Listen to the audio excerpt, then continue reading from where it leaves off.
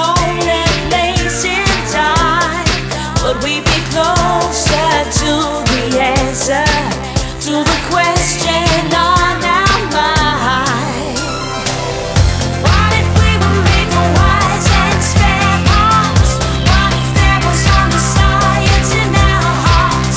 Maybe we could love each other as robots. What if kisses were ones and zeros? We'd see the world through electric windows. Would it make us better off than people? These bodies are so out of touch, we can't even say what's on our minds. There's something deep inside of us, it's counting down the minutes to remind us we're